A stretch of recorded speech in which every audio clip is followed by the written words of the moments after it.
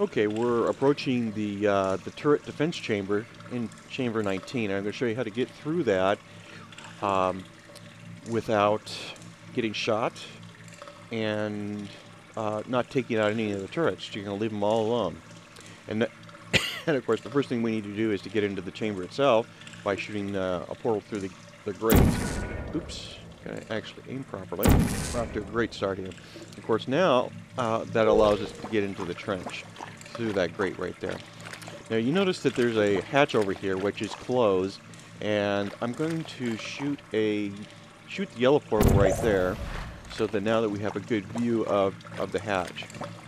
Now we have to actually activate the turret system so that the hatches will open up, and we can't place a portal on the hatch before they open up because the designers of the game had decided that once the hatch is opened up, the portals are deactivated. So we need to actually activate the system, and I do that through jumping back through the portal into the trench, and then just go back right to where we came from. Now that will allow me to shoot a portal onto the hatch, and that gives us an excellent shot over at the exit. I like to do it kind of an interesting way, and what I do is I back out through the portal. I'll explain why in just a moment here. And that launches us right over to the exit of the chamber.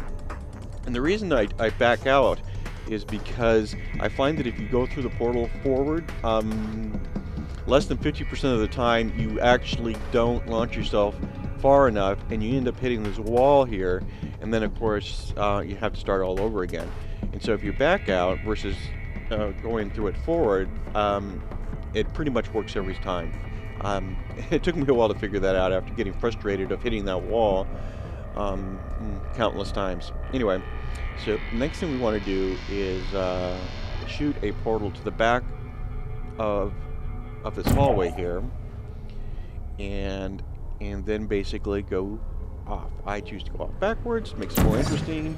Get your portal over there, and there we go.